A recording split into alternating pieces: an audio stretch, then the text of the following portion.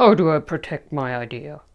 There are different ways to protect your idea. First thing is to check if anyone already protected that idea, the name or the design that you're looking to protect. Down below I included links for the UK and the worldwide search for trademarks, so that you can have a look if it's already trademarked.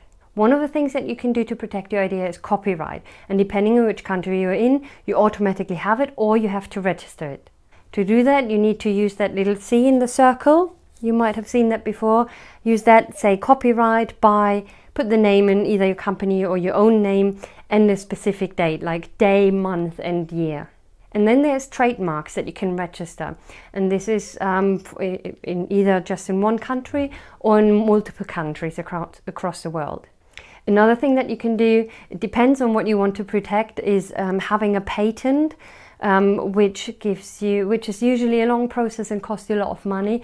But if you get a patent, it's worth doing. Just make sure you don't speak in the public domain about your idea before you file the patent. Once it's in the public domain, you won't be able to get a patent anymore on it. I included a link for you below as well that explains to you all the differences between copyright, between trademarks and patent and so on. If you want me to answer one of the questions for you that you have in a video, don't hesitate, just send me an email, hello@creativestartupacademy.com. And don't forget to join our Creative Startup Academy community, in which you can connect with other entrepreneurs. You can post the challenges and issues that you have to be supported by other entrepreneurs who went through maybe a similar challenge, or get support by me as well by answering your question. You get links to my free webinars, you get frequently asked question videos like this and there, you get book recommendations and exclusive discount to all of my online courses if you are part of that community.